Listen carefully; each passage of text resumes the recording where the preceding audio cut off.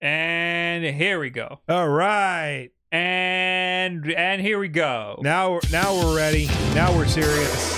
It's go time.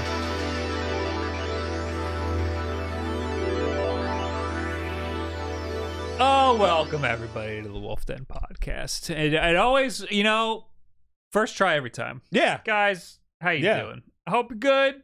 We're good. Hit the button! God!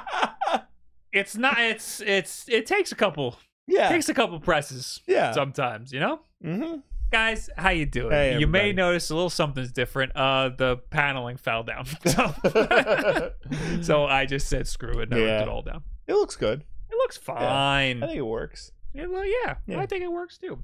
So much has happened in the past week in the world of video games. There's so many things to talk about. And by that, we mean not that much. Nothing at all. Which is why we're talking about Nintendo Switch Online and Virtual there's Console. news, but it's like all B tier Nothing news. important. Yeah. Nothing happened. I didn't even realize I plugged in the Wii because I couldn't get our logo to show up on here. It wasn't working. Right. A lot of technical difficulties that all happened at once today. This was just here, so I plugged it in. We're talking about Virtual Console. Yes, so, we are. You know what? We're finally going to settle the debate. Which is better, the Virtual Console or Switch Online? And before we get into that, what else are we talking about? We got other stuff to talk about. PlayStation's doing some weird but stuff. There's some rumors about Sony might actually make a PS3 emulation native on the PS5 rather than over cloud. We got Apple Watch emulation. We got limited run games had a showcase that I think people might be interested in. We got news on the new Mario Luigi game. We got bananas and more. What a great show today. But before we get into that, thank you to Sukasa for 30 months. Holy cow, 30 months of Wolf Bros. Thank you so much. Anthony Mile, thank you for the 100 bits. You know, this reminds me, shut up. George McFarlane, thank you for the 39 months. Jesus, am I getting old or are you? How about all of us? Yes, I am. And then we got super chats over on YouTube. Yeah. 20 from Pharmagooch. Sorry I missed the last few weeks. Got my card info stolen. Here's the money I missed. Well, thank you. Though probably you don't have to do that. Probably because your card info is like, hey, why is he giving so much money to two schmucks from Long Island? This is a red flag. You don't have to do that, but I appreciate it. And Chad with the $5. Long time audio listener, but never been to a live stream before.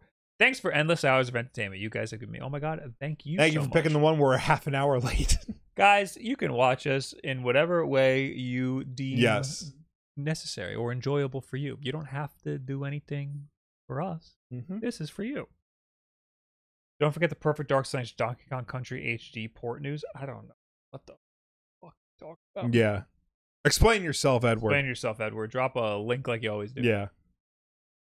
Oh, welcome to the WULFF Den Pod. How are you guys? I'm good, Holy Lettuce. Thank you. Let's jump right into it, shall we? Sure. This came up from a tweet.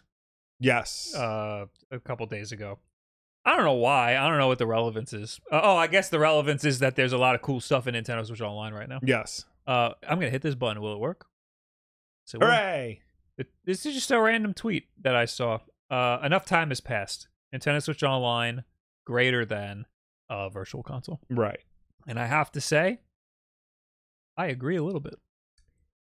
I think that they both have their pros and cons. I also agree. I don't know if the one is necessarily better than the other, but I think initially we were upset because Virtual Console, the Virtual Console model was good. Yeah, the Virtual Console was awesome, and I don't think anybody really had a problem with it when it launched. No. But then Switch Online came along and said it's going to be a subscription service where we provide the games. As long as you're subscribed to the service, you have access to the games. You have to connect to the internet once a week in order to play the games. And the library was limited. The library is still a little limited, but I think now we've reached a point where like it's worth the money. It was cool when Nintendo Switch Online first launched. There were 20 games, and there were... Well, no, there were 20 games each console. No. How did it launch first? I'm now drawing a blank. It was NES. It was NES and SNES. It was NES. And then later was SNES. Okay. And then it started with 20 games. Yeah. And then they did they do 20 for SNES? I don't think so. Why am I drawing a blank here? The 20 NES games there were a lot of bad games. Yeah. And it made me realize there just weren't that many good NES games. But they had the important ones, which is all the Mario games. Yeah. And then SNES did the same thing, and I think SNES was pretty decent. Yeah, the SNES, it was 20 games for SNES, but that debuted like a year later. Yeah, it took a while. Yeah. So it was incredibly limited at first. 20 games is a lot, but not when you're thinking about all retro games. Yeah. And Nintendo has a lion's share of the retro stuff. Yeah. So it was 20 only NES games felt extremely limited. Also because a lot of them just weren't that good. We got like every sports game, and those were all pretty bad. And it wasn't even like all the heavy hitters right out of the gate. Like we got Mario Brothers and Mario Brothers 3, but we didn't get Metroid until a few months later. We didn't get like Zelda 2 until the next year. We didn't get Kid Icarus and Star Tropics until the next year. We didn't get Punch Out until the next year. Yeah. That's the thing. Like the rollout was very slow. Yes. And I think especially on like NES, it reached a point where the release had like slowed to a crawl. Mm-hmm. They were really like hitting the bottom of the barrel with like the games they were releasing on it, like Scat, Special Cybernetic Attack Team. Yes. Especially compared to like Virtual Console had Scat, but it had the Mega Man games, the Castlevania games, the Contra games, all the games that you expect to be part of an NES library that weren't on Switch Online, partially because it took so long to get up and running that Konami and Capcom and all the other companies were like, let's do it ourselves. And they did. So I found a list of Virtual Console games. Yes. Because I'm starting to remember now, Virtual Console, they also did a slow rollout. Every week they would have new games. It would be 3 a week. 3 a week. Yeah. Okay. But if you look at the list, this is for the Wii in North America, just a regular old Wii. So it started in 2006. There are a ton of games on here. Comparatively, though, there's also a ton of games on Nintendo Switch Online. Like, you think about it, you wouldn't expect it to be this many. But altogether, there are quite a lot of games. Mm-hmm. And even on Switch Online, they have the SP version of games, where like it's towards the end of the game you get all the unlockables, or like so this counts some games twice, because that doesn't count as two games. Or it shouldn't count as two games. Some SP or special versions had like little special challenges. Like it'll drop you at the end of the game, or give you a certain item or something that you need for the game, which is cool. It's like a different way to play a game. So initially I was thinking we're getting close to the way that things were with Virtual Console, but Virtual Console had a lot more third-party stuff. I think that's the big Switch Online is missing. There is beginning to get some third-party stuff. Like, I'm surprised Capcom gave them the Mega Man Game Boy games. Yes.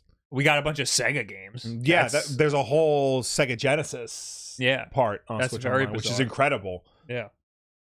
But we also had stuff like that on Virtual Console. Yeah. There were a bunch of Sega There were Genesis games. There were Master System games. There were TurboGrafx games. We have we got Comic Zone, and Splatterhouse. Yeah. Gunstar Heroes. And Bonk's Adventure. None of those are Nintendo games. No, because I remember I downloaded those games because this is when like the Virtual Console first came out, and Nintendo actually did something really interesting. They didn't release their games first. Mm-hmm. Well, they did, but then like they quickly pivoted to the Genesis and the TurboGrafx games to like boost those profiles. So like, when we got our Wii and we got access to Virtual Console, I'm like, I'm gonna fucking download some TurboGrafx games. I want to play these games. That's interesting because we got ours in February of 2007. Yeah. And Comic Zone released in January 29th of 2007. So you must have just immediately downloaded Comic Zone. So glad I did. Terrible game. Bad game. Never got past like the first 2 pages. If we ever talk about it on the backlog, I got some thoughts about that. Do Virtual Console games count? Yeah. Okay. Yeah. But yeah, there were a lot. Actually, yeah, I think. Oh no, that was just the Sega Genesis section. Yeah. But yeah, no, there were a lot of third-party stuff, and that's why I think people like Virtual Console the most. But I think also too, people like Virtual Console because you buy the game and that's it. There's none of this. You're not beholden to a subscription service. That's the biggest. Once you reason buy why a game, like the game is yours. Yeah. With Switch Online, you are beholden to this Nintendo Switch Online subscription. If you lose your subscription or you don't renew your subscription, you lose access to the games. The N64 games and the Genesis games and the Game Boy Advance games are not included in the base subscription. You have to pay an additional fee for the the expansion pack subscription, which is even more money. Meanwhile, Virtual Console had N64 games. Right? They had N64 games. They were at a higher price, but you just had them. You could just get them. Yeah. And so because it's Switch Online subscription, it is tied to an internet connection. You do have to connect to the internet at least once per week in order to verify that you have a valid account. Whereas with Virtual Console, if you lose internet access, you still have the game. Right. I do know that people also like Virtual Console because this is on a technical level, and this is real nerd shit, but the games that were downloaded, the emulator that they were using ran them in the native 240p resolution. And because of that, and because the Switch was an because the Wii was an SD console, you can use it with popular upscalers like the FrameMeister and the OSSC to like get really good picture quality on like a modern TV. I will say that Nintendo Switch Online gets a lot of crap for their bad emulation quality. Yeah. Particularly the N64. I think it's a little overblown. I think that N64 is already pretty hard to emulate, so it's already going to be pretty bad. Yeah. The Wii wasn't necessarily like much better. Yeah. It just, what you said, the resolution was a little easier to scale because then you just had to double it. Yeah. That's all you had to do for that. But it does a pretty decent job on Nintendo Switch Online, and there is the issues that people had with like the fog in Zelda, Ocarina of Time. They changed it. They patched it. They're patching it. I know. They're constantly I think doing recently stuff. Perfect Dark like wasn't a good emulation job, but like the thing about it being online. What was wrong with Perfect Dark? It felt fine to me. There was some like a graphical glitch here or there, but like literally every emulator I've ever played that game on does the same thing. I saw one like Twitter thread. It was like the drug defect you get in the second level, like the blur that occurs is like too blurry, you can't see anything. That's the point. The light fixtures in one of the levels is like too bright, like your gun when it passes over it like gets completely blocked by the light instead of like your gun like literally blocking the light. It's like little things like that here and there that like could be fixed with like updates. And that's the good thing about it being online, is that it can get patched, it can get fixed down the road. Yeah. So I really do like the way that Game Boy Advance games look. Yeah. With their own little pixel grid filter. It looks really nice. Yeah. So playing those on a big TV feels really good. One of my biggest issues is the control schemes, especially for Nintendo 64. There's not much you can do to mess around with the control schemes. And they kind of give certain games some control schemes that are just not. Yeah. It just don't make much sense. I mean, and didn't they let you play around more with the Virtual Console? I believe they did. Because the Wii, your standard controller was the Wii remote, and that was really only good for like NES games, TurboGrafx games, and like some Genesis games. But they offered a classic controller. They offered the GameCube controller to use for some games. Like they gave you options to like mess around and like try to make the game work for you. The big thing with Switch Online is like, especially with N64 games, like they pre-map them for you. Yeah. And like for a lot of games, it's cumbersome and it doesn't feel right.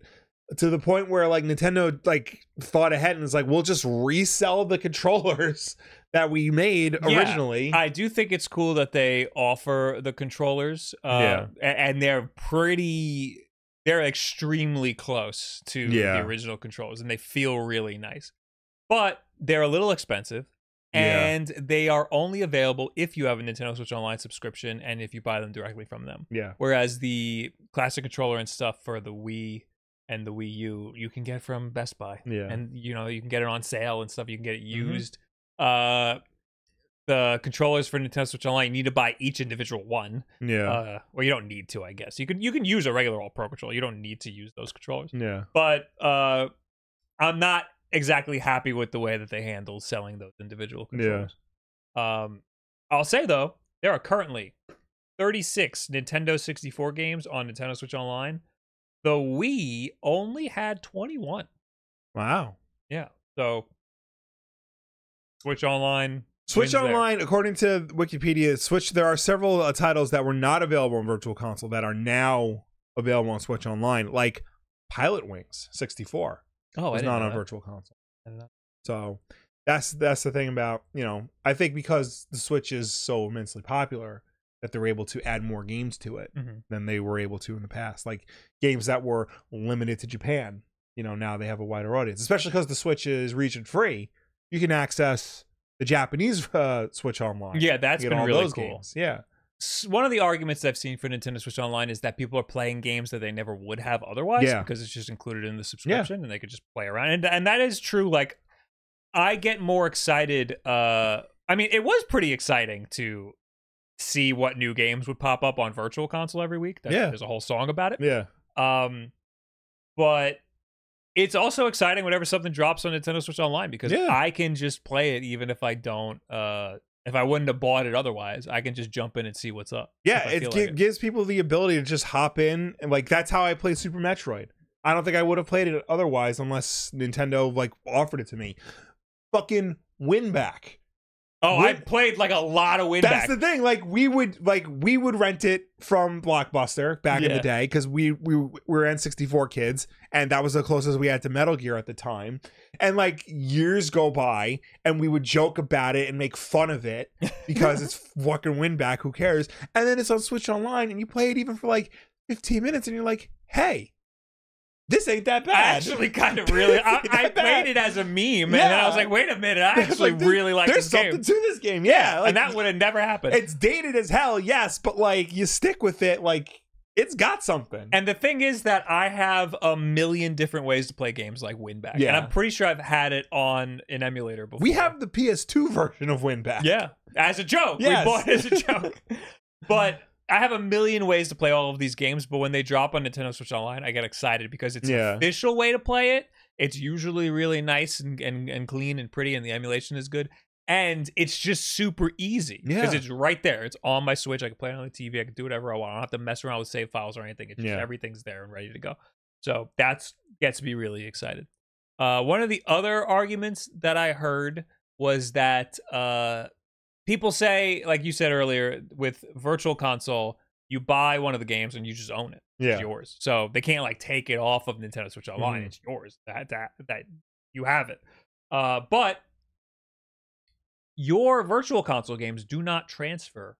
So your Wii Virtual Console games did not transfer to the Wii U. They only did if you could upload all of your Wii data to the Wii U, but it was locked in a Wii emulator, essentially. The Wii U had its own Virtual Console, but you had to buy the games again, and the Wii U didn't have all the games. They didn't have Genesis games. They didn't have TurboGrafx games. It had significantly less. So the Wii in North America had 427 games, according to Wikipedia, and the Wii U in North America had 318 games. Yeah. That's significantly less. That's over 100 less games. But you could move your like if you wanted Comic Zone on the Wii U, how would you do it? You're saying you upload your data to the Wii U, and it would run it in a virtual. It would run it in a virtual Wii, and it would have Comic Zone.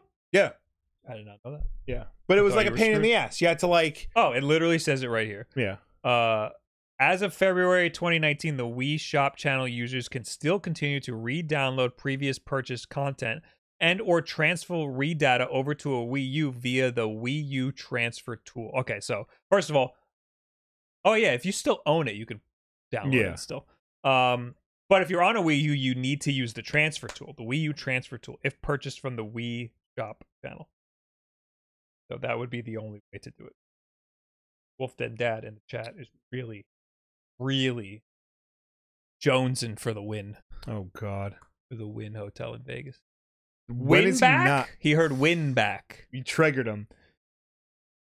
Christ. Oh my God, I just saw a picture of Erin Moriarty, who plays Starlight on The Boys. Okay. She was at the win, Oh. and according to her Instagram, she's worse than my dad, our dad. She is with all the hashtags and stuff, like being at the win. Should I watch The Boys? I'm more and more interested, but there's 4 seasons. Yeah, that's a I'm lot. in the same boat. Like, I guess I should watch The Boys, but like, I don't have the time to watch. I'm behind on literally everything. Like, come on. Come on. So how many? So we have 427 on Wii. We got 318 on Wii U. How many do we have? 282. I had catching up. Yeah, I had to do math because like Wikipedia does it by system. Okay, So they're catching up. yeah, So I'm not all that happy with Nintendo Switch Online. I wish it was different. Yeah. I wish that it was all one app. I don't know why it's segmented it between different systems. It does look kind of cool though when you have them all on the home screen in a row. And it does suck that the mature N64 games are in a different app. That's really bizarre. Yeah, That's really bizarre. I wish there were other games in it. Yeah, I'm sure more will come. I'm sure with Virtual Console, I would have wished for more games too. Yeah. I wish the control schemes were better. I wish that you didn't have to be online. I don't know. I mean, the big argument is owning the games, buying them individually, or having a subscription service that just has all of them. Yeah. And I don't like this world that we live in where everything is a subscription service. Yeah. I would like to have the option to do either one. Mm-hmm. But I gotta say, I don't hate the subscription service. It's pretty cheap. Yeah.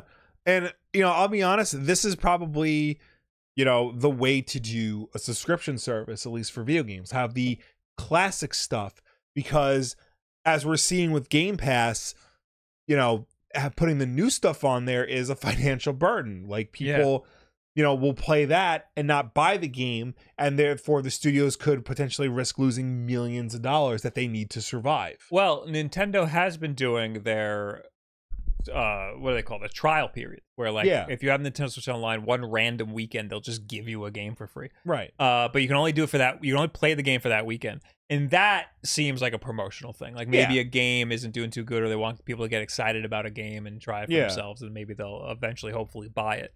That is a good way to promote some games that maybe aren't making that much money, and that's something that Xbox and PlayStation could think about instead of being a financial burden to them. So yeah, I have issues with Nintendo Switch Online. It's not like my favorite thing in the world, but I don't hate it. I'm sure that also now we have so many more options. There's so many more games now. Years ago when it launched, it kind of sucked because there weren't really that many games. And there was a lot of stuff that was missing. There was a lot of whole systems that were missing. Yeah. Now we have a pretty decent selection of systems. I still wish there was more. I still wish there was GameCube. Yeah. But I'm happy with what we got. I went nuts when I got Game Boy and Game Boy Advance. That was really what I was missing. Mm-hmm. But now I'm pretty good with it. Yeah. Again, I still wish that there was an option to buy games individually. Well, it'll be interesting to see what happens when the next Switch comes out, the successor, as it were. Yeah. Because all the rumors suggest that it's going to be backwards compatible. So I'd imagine all this stuff transfers over. And if that's the case, hopefully that makes it possible to grow Switch Online and add more games, maybe add GameCube games finally. I would like it all to be in one app. Yeah. Yeah. Just one big app and have an extra section if you have the expansion pass. That way, people who don't have the expansion pass, they could look around in it and be like, oh, I want to play Perfect Dark. Oh, wait, I can't. I need to upgrade, and then they know they need to upgrade. That'll make things less confusing. Also, this whole time, I've completely forgot you could play these fucking games online. And playing online is pretty damn sick. The online netcode is really bad, but a lot of the people I play with usually have pretty good internet anyway. Yeah. So it's not so bad. Playing with randoms, not fun. Don't do that. But playing Never with friends, if you all have pretty good internet, it's great. Being able to like have somebody else experience Perfect Dark with you is pretty cool. Yeah. Recently just played the Four Swords, and that was pretty cool. That's something I never would have ever done on a Game Boy Advance because you need another person with a Game Boy Advance. Yeah. I think everybody needs the game, right? Yeah, it's one of those games.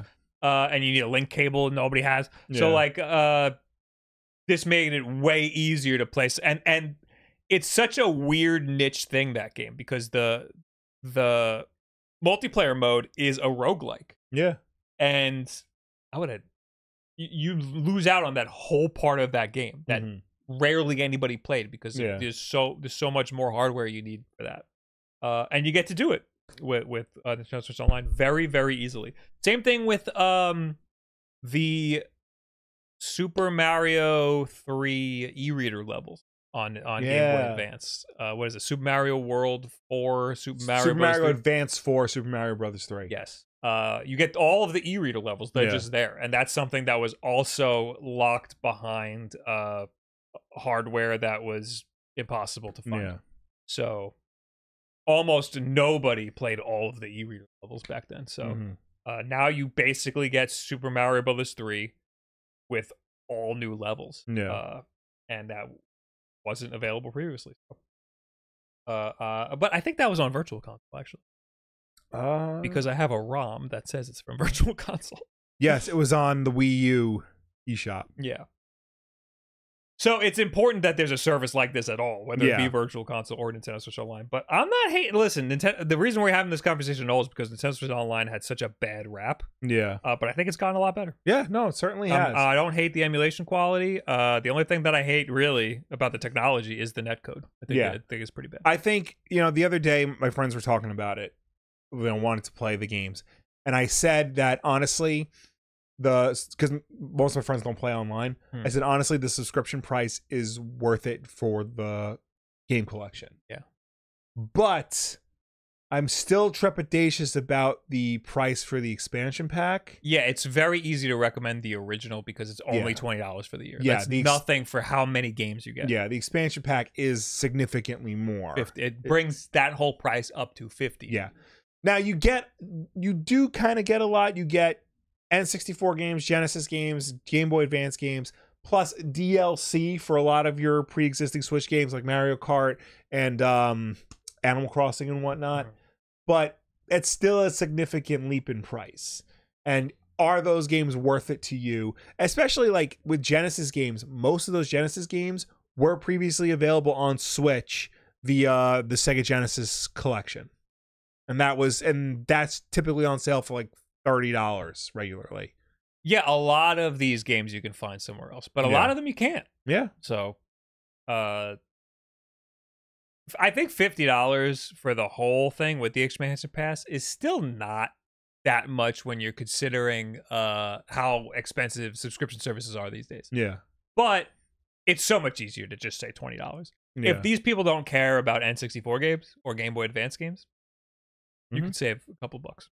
But I think the N64 library is pretty sick. And the Game Boy Advance, I didn't realize Game Boy Advance was also part of the expansion. I think some of my favorite games are the Game Boy Advance games. Yeah. I've been having the most fun with the Game Boy Advance stuff. What if the price increases in the future? It will. It probably. Will. It always does. I think Nintendo has been surprisingly good at like keeping it consistent. But just wait. It'll go up. Yeah, it will almost certainly go up. Yeah. Because they keep adding stuff, but also because inflation, everything's just getting more expensive. So there you go. I thought we were gonna have a lot more of an argument about the value of Virtual Console, but things have changed a lot. It has gotten on Nintendo Switch Online. Yeah, I think Switch Online has become like a good replacement for Virtual Console. Obviously, the choice to buy the games versus like have them all locked behind a subscription service is one that still needs to be had. But I think for what it is, Switch Online is good. Bat Mabel in the YouTube chat says the only problem with Nintendo Switch Online is that we don't know what will happen when Nintendo stops supporting the service. We don't own any of the games and have no option to do so. Well, we know what's going to happen. You're going to lose access to the games, and Nintendo is somewhat notorious for just like, no more. I think that's the issue, is that they can just remove games. And that could have happened on Virtual Console, but you would have still had the option to download the game, even if they removed it and you purchased it already. So that's one good argument for having a piecemeal service where you can buy the games. But as far as I know, they haven't removed anything. No. But I mean, a lot of the stuff's licensed, so there is a huge possibility that happens, especially when they move over to the next console. Yeah. All right. That's it. I think it's unanimous. Everybody loves Nintendo Switch Online. Yes. Rose City Will gave us $5 on the YouTube and said, "Love the Ahi guys, and thanks for keeping me company in the gym. Happy to finally make it to Alive. Any advice on getting COD on a Steam Deck?" No, you can't. Yeah. I don't know. If you know, you let me know, because I would love to get Call of Duty on my Steam Deck. It's battle.net? Yeah. Yeah, so you would need to find a way to download the battle.net. Well, no. It is, I have it on Steam. Right. The problem is the anti-cheat. A lot of these multiplayer competitive games have anti-cheat that fucks everything. Yeah.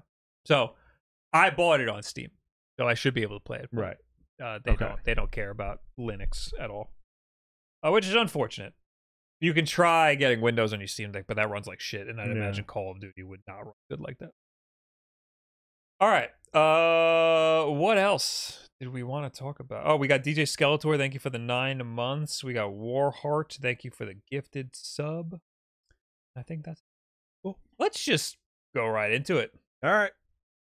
Nope. That's not it.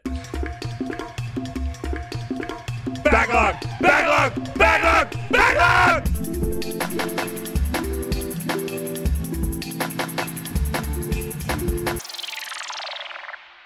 Oh yeah, baby, it's backlog time. How you doing? Good to see you. Speaking of retro games, this is the part of the show where we talk about retro games and the retro games in our video game collection. Because every game we've ever bought goes into an Excel spreadsheet, and today we're going to pick one at random and talk about it regardless of whether or not we've played it. We have 960? 963. 63, okay. Yeah. Picking a random number, we got 307. 307, and that is Diablo 3 Eternal Collection for the Switch. Okay, I did play this. Okay. Probably for about 2 hours. This game had been out for so long. So everybody's played Diablo already, and then for some reason they decided to release it for the Switch. Right. Well, I think because at that point people realized, the Switch is actually hot right now, so we should start putting games on it. And Diablo's been around forever. It's one of the most popular games in the world. So it makes sense to put it on the most popular system in the world. Yeah. And it was cool. I mean, it gave me a reason to play Diablo, because I probably would have never played it otherwise.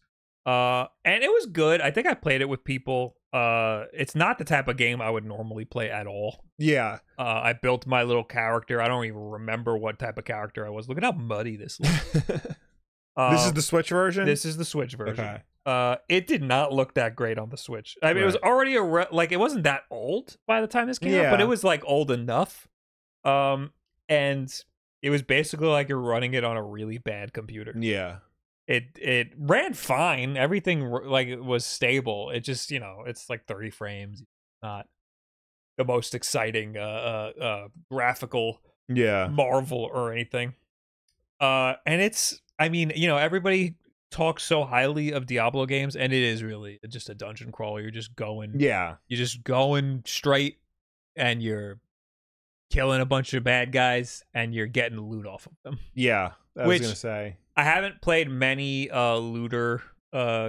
any games with these sorts of looting mechanics. Yeah. The one that I played the most was Destiny, and Destiny probably got a lot of its mechanics from Diablo. Yeah, because Diablo and the Diablo 2 especially, those were the innovators of the style. Not this over the head, dungeon crawling mechanic. That was Gauntlet, but Diablo took it to an extra level with the RPG elements and the looting and all that, and the lore and the backstory and the imagery and all that crap. Yeah. So I found it. I found my live stream from when I did it. This is from 5 years ago, November 5th, 2018. Oh, man. It's from this YouTube channel, the WULFF Den Podcast YouTube channel. Oh, yeah. Here I am with the great quality. I played this for 3 hours and then probably never played it again. Right. So I guess this is the character that I decided. Does he look like me? Let's see. I don't know. That's not me. No. Did I play it by myself? I thought I played with people.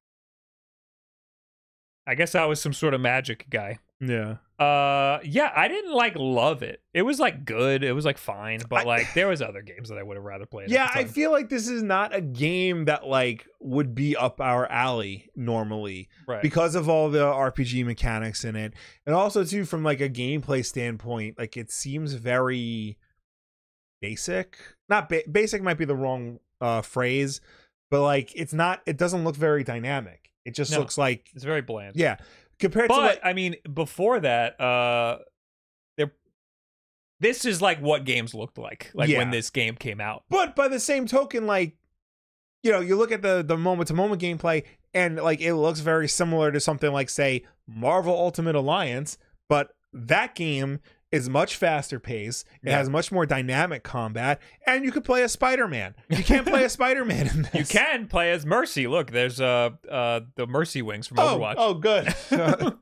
No, I think that was just one of the bonuses for getting this version of the game. How does combat work in this? Is it because I think on PC, the original Diablo's on PC, it was just clicking. Yeah, no, it is. And it's basically the same thing. I think it's real time. It's real time, okay. but yeah, you're just mashing. Okay. But that's not what this game is really all about. It's about gathering as much cool loot as you can and trying to get the better loot than what you have. And this is what I'm doing in this clip here. Is I am just comparing the different loot that is on the ground versus what's in my inventory and seeing what I want to use. And that's not fun. I don't care what game it is. That's not fun. It is fun if the game is fun. You have to, but you have to also do it in an easy to understand way and a very seamless way. Look at how much hair I don't have in this. Look at how big my forehead is. What happened? You were known for your big forehead. My forehead's huge in that. Anyway, I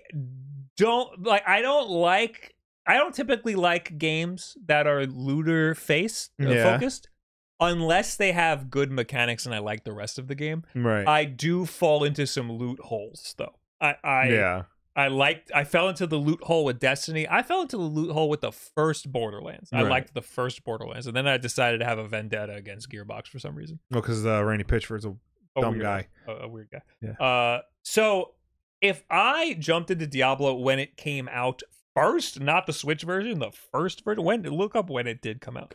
Diablo first came out on Windows and Mac OS in 2012.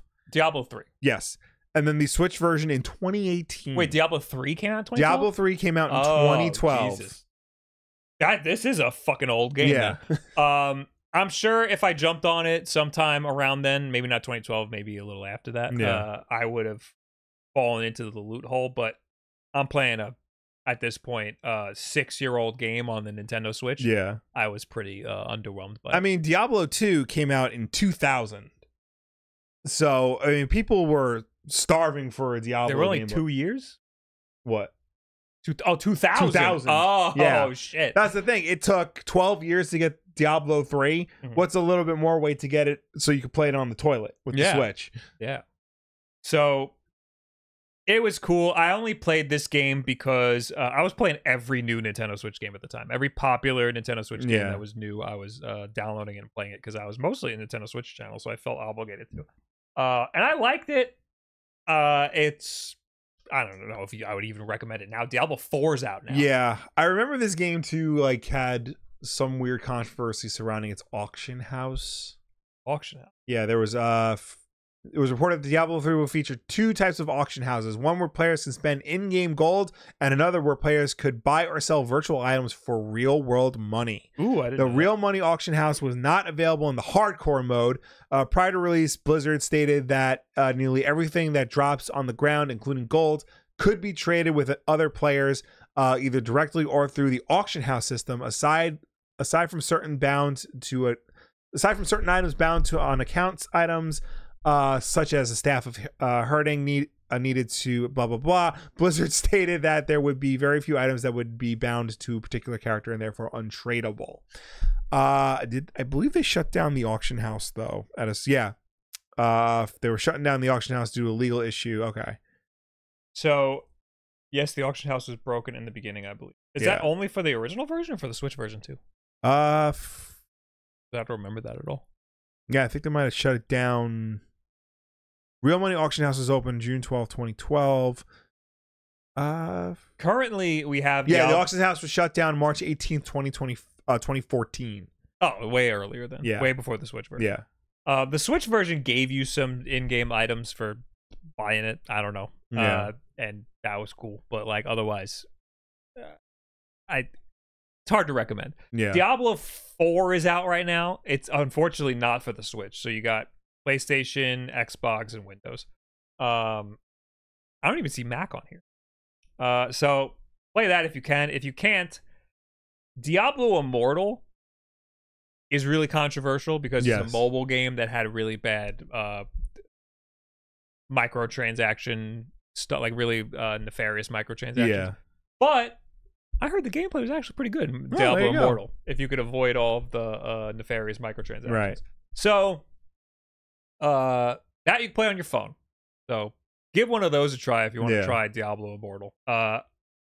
Diablo 3, I know this is going to be blasphemous for a lot of people. I played it fucking, 6 years after it came out? Yeah. So, wasn't happening. I played other games that were similar that took from Diablo 3 by this point. So that's why I was kind of like a little unsatisfied because I felt like I'm playing this legendary game, except I played all other games that ripped Diablo off already. So kind of ruined it for me. So yeah, I got it because I was just playing every new Nintendo Switch game at the time. I don't know if I can recommend it these. Right. Try one of the other Diablos. Yeah. Okay. Thanks for watching the backlog, everybody. Bye. Bye. Breaking news says WULFF DEN Dad. Oh God. WULFF DEN. WULFF DEN YouTube channel hit 905,000 subs. At this rate, I'll be 125 when you get to 1 million. That's not how that works. Come on, people. Let's subscribe. Need that NetJet to the Wind Tower Suite. Hashtag WULFFDenDad. Oh, and buy one of those shirts son one's wearing. Oh, you are wearing a shirt. I am wearing a shirt. So, our father... Who art in Long Island. And not a math guy. No. When did we hit 900,000? It was just like 2 months ago? Yeah, a month or two ago? So, now I can't do math. 5,000 subs in 2 months? Yeah. Let's say 1 month. Okay. So 95 months? Oh, that's kind of a lot. Sorry, Dad. No, that's not how that works. I can't do math. 20. It'd be 19 months. It'd be 19 Social months. Blade is only going back to middle of June. If it's 5,000 subs in 1 month, it would be 19. Right. He's not going to be 125 in 19 months. No, he's just acting like 125. Bob, you scheduled a YouTube short to go live during the podcast? No. I posted one earlier today. Did it just...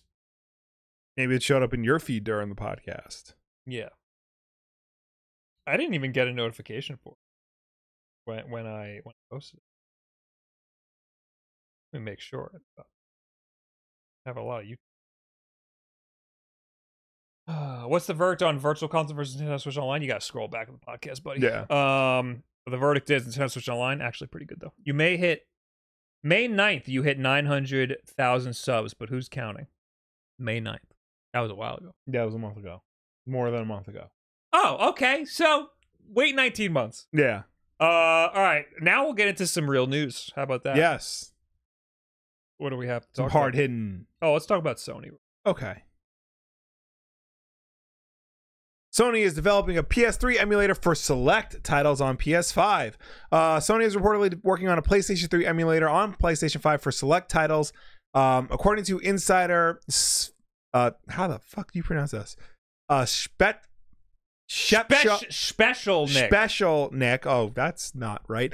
On the most recent episode of Xbox Era Podcast, Sony is currently working on a backwards compatibility for select PlayStation 3 games on PS5. The wording makes it seem like not every PS3 game will be included, similar to how Microsoft did its backwards compatibility program for Xbox 360 games on the Xbox One and Series X and S.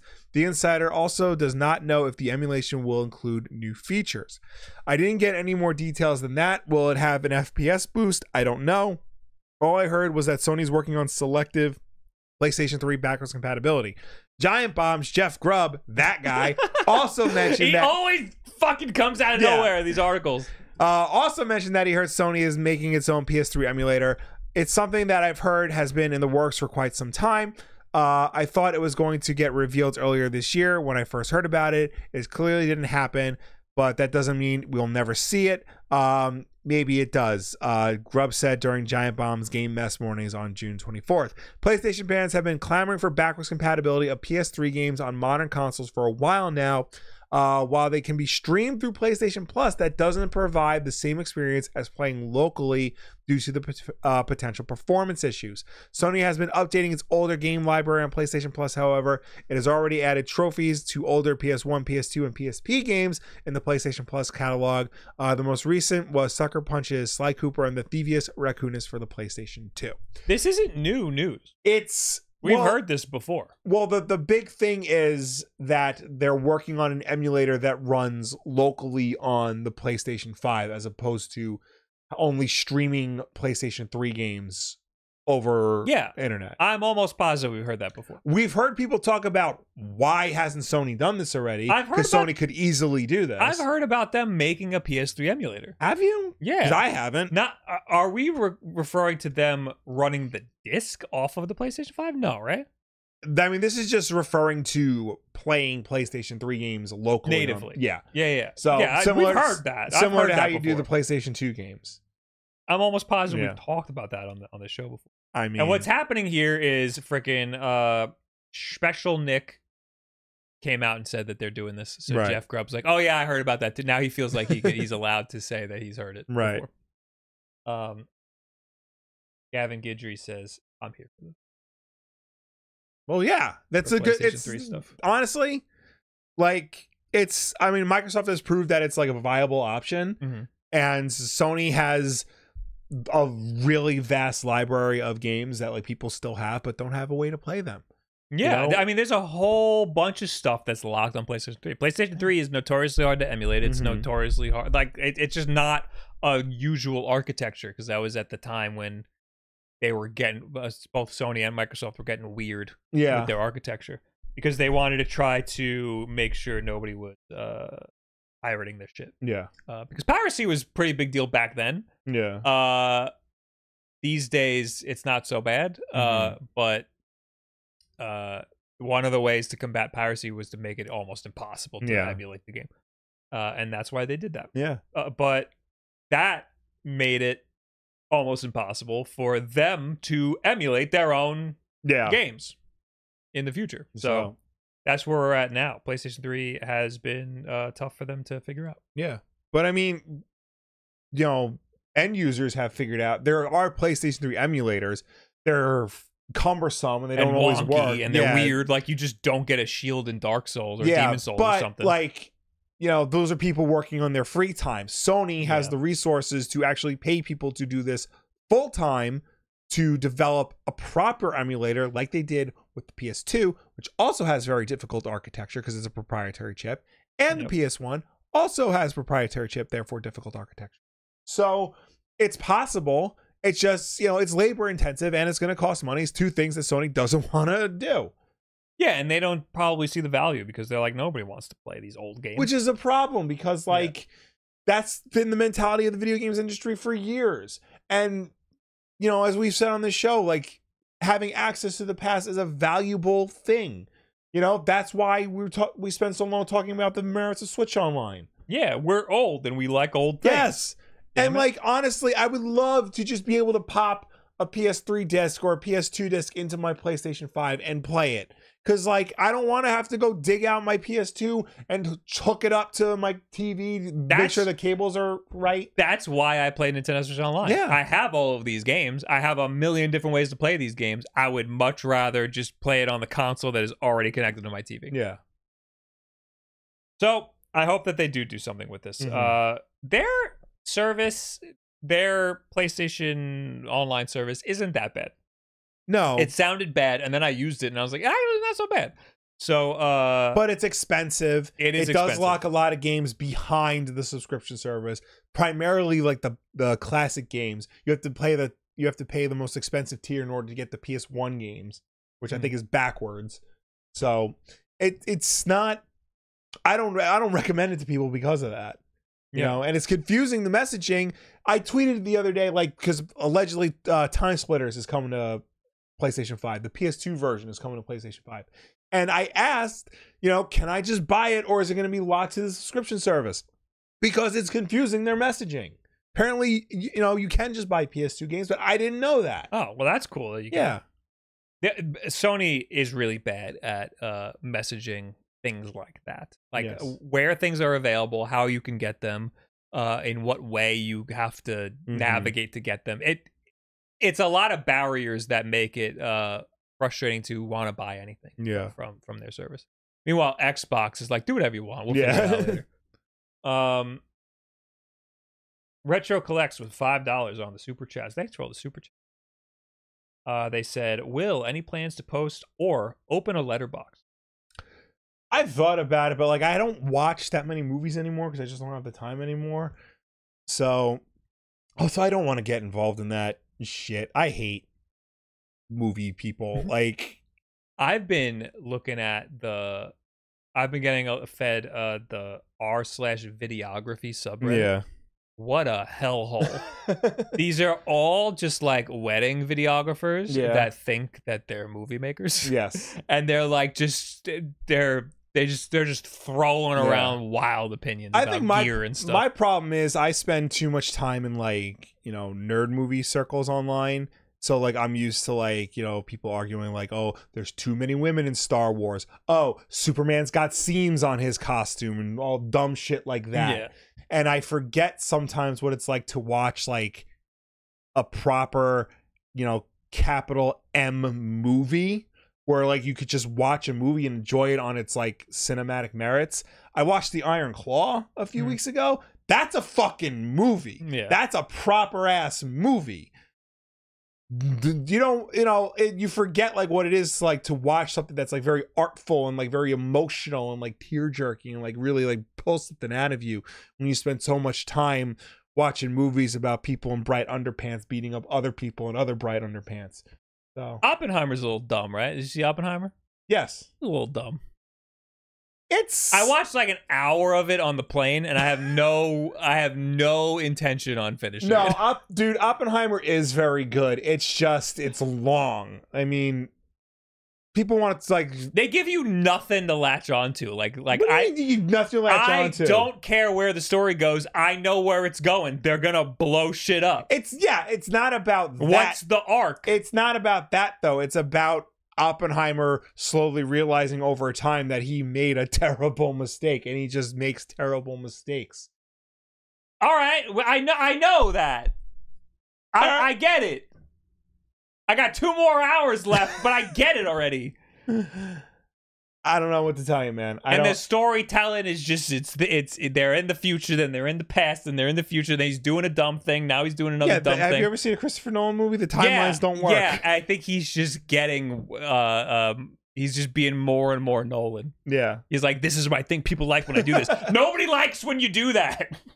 No, people like when he does that. Fuck that. Anyway, Retro Collects also said, Bob, will you compare the Miu Flip and S35XX Yeah, when I get the Miu Flip. I've been hearing bad things about the Miu Flip. And then another $2. And what's with recent vids being This Is Not Blank? I don't know. I just think it's a cool title. And it worked for 3 videos in a row. So the next one's definitely not going to be that. It just felt right. Yeah.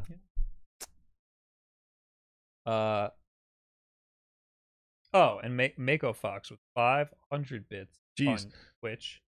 Hey, Wolf Bros. I am going to be graduating high school tomorrow, and I just wanted to thank you for the years of entertainment and memories you guys have brought me. I have listened to every second of every episode since 2019. Oh my God, I'm sorry for wasting your time. And I can't be more thankful for you guys putting in the work every week to bring us this wonderful show. Thank you for all the incredible memories I have made listening to you. Oh my God, thank you for watching. Congratulations. Yes.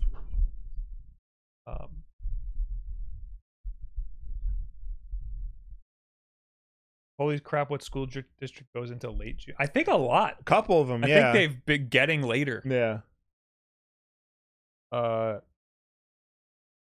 After the explosion, they just argued about his clearance for an hour. Okay. I mean, but in a cool way. There is just there's zero pacing. The movie starts. There is no pacing. The movie starts and they're just fucking people yelling at each other, and it just doesn't stop for an hour. Just people yelling at each other. He tries to kill somebody in the first 10 seconds of the movie. No, there's no yelling in that scene. It's just a lot of fast talking. Look, I'm not one of those people who says like you need to watch movies a certain way. Like you have to go to the movie. I saw the Oppenheimer over 3 nights in on my living room TV. So I'm not one of those people who say you have to go to the movies for every fucking movie. But Oppenheimer is not a plane movie. You can't watch that movie on a plane. You have to like actually like sit down and watch it like properly. You know what I mean? No. I'm putting it on a fucking Game Boy and calling it a day. There you go. More Sony stuff. Sony giving up on PlayStation VR 2. What a failure this thing was. Until now, the PSVR 2 has been a pretty darn good VR headset. Well over 200 games currently available. However, the headset now has an insurmountable problem. Sony no longer cares about it. Sources close to Android Central have revealed that Sony is making deep cuts to funding for VR games. While this writer is paraphrasing for anonymity, the source was told that there will be very few opportunities for VR game development at Sony going forward. To back that up, another source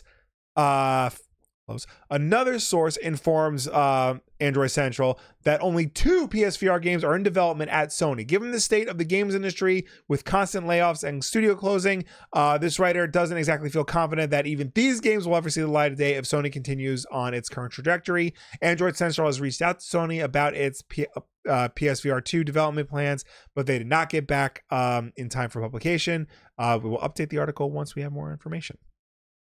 I'm not surprised. Yeah. I mean, I'm surprised, but at the same time, also not surprised. Because, like, there was a big push initially for PSVR 2.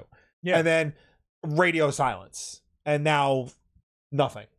You know, like, at least with PSVR 1, like, they tried a little bit longer. It was a little bit of a similar situation. It was, but I got the sense that, like, they still tried more. They wanted it to be successful. Yeah. VR was still in its infancy, and there was a lot of hype around it. There seems to be a trend of this technology, people getting caught up in the hype of a new technology and trying to throw all of their bones at it without realizing what it is or how they can use it in the best way possible. And that happened with PlayStation VR. Everybody wants VR. Here's a bunch of money. Let's make VR happen without like trying to do anything cool with it. Like it's I think that people jumped the gun way too far with VR. Like we are not in a position where VR is like viable. Well, Sony certainly did, because it's a wired headset that was initially only available for the PlayStation 5. They released an adapter for it, but you still need a beefy PC to use it. Yeah, it's still not great. It's $600, you know, whereas for half the price you can get a Meta Quest and it's wireless and you don't need any attachments to it. Yeah. And you just use it right out the gate. You know, I think, you know, people just don't understand that like VR is a niche product. It's for an enthusiast crowd, and that's fine. There's nothing wrong with that.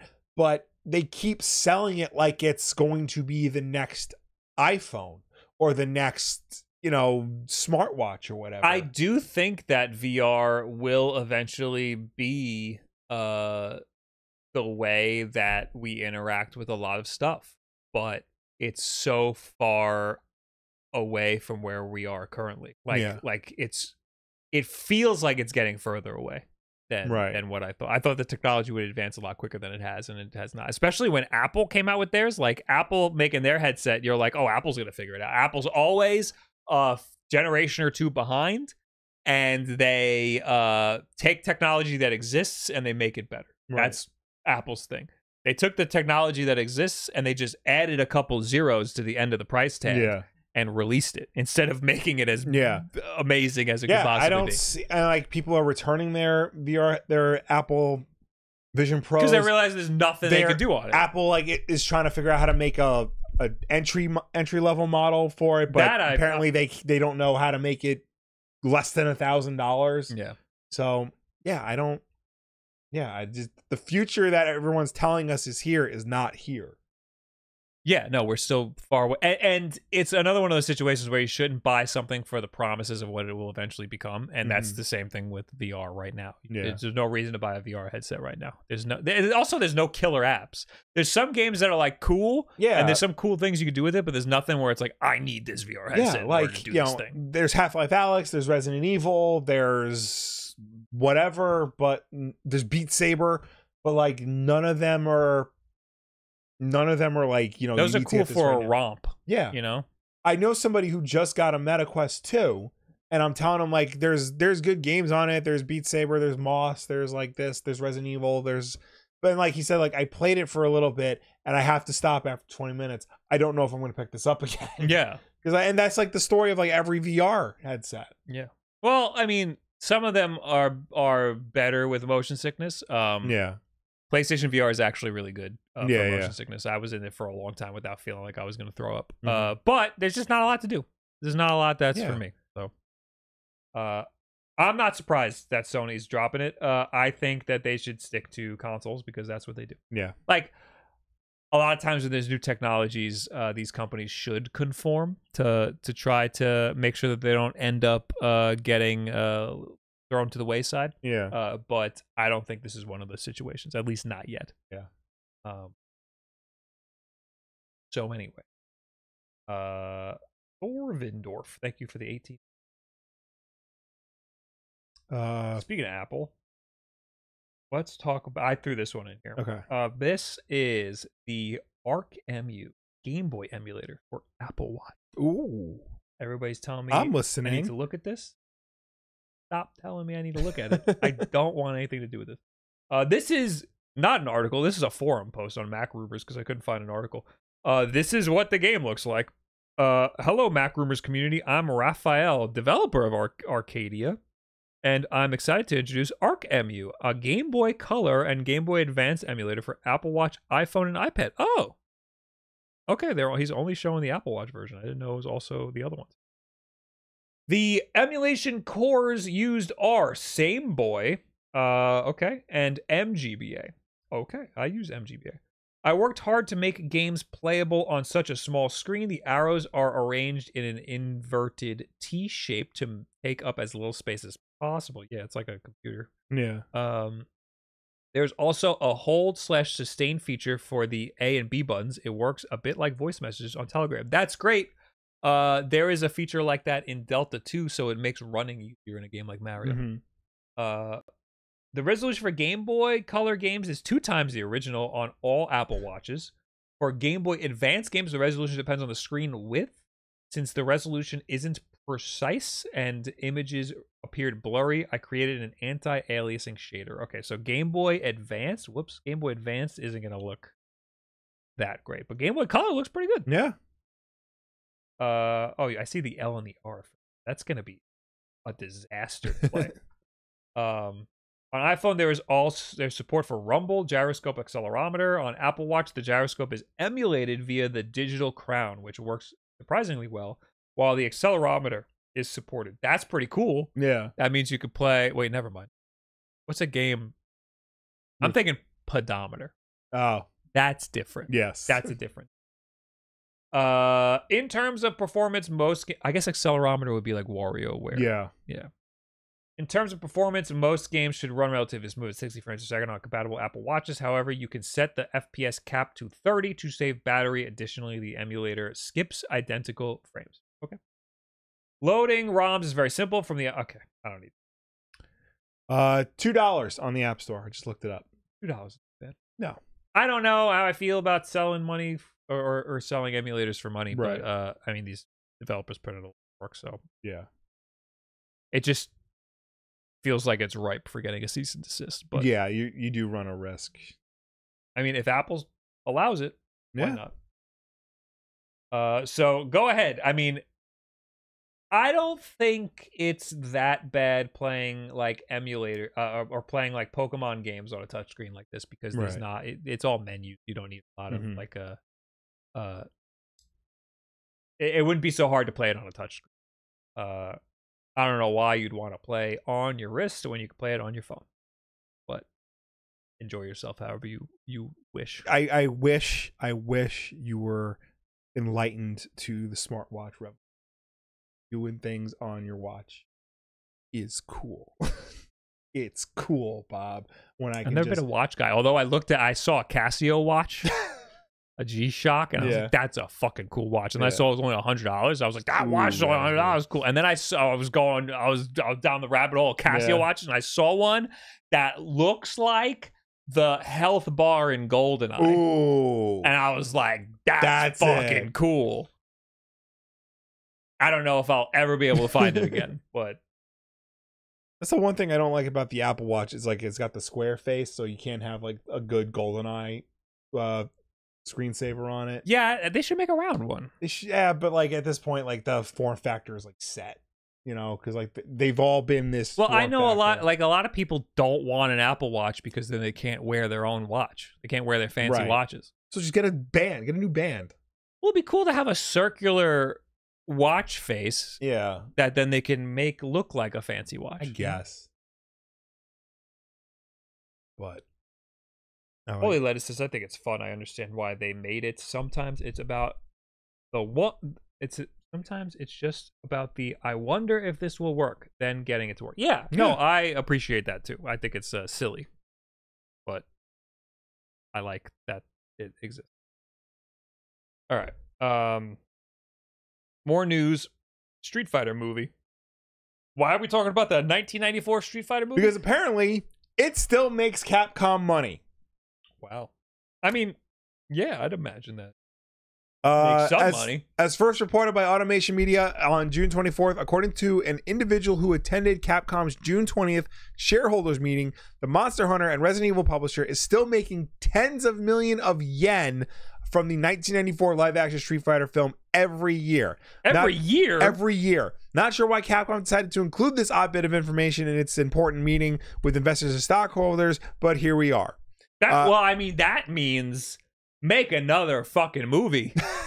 I mean, they tried and they didn't do too good. Apparently, even worse. Yeah. Before you go running off to tell people Capcom is making heaps of money on the not so great Street Fighter movie, to translate tens of millions of yen equates to maybe roughly between. Sorry, it could mean that Capcom is making as little as $70,000 or as much as $590,000 a year from the Street Fighter movie.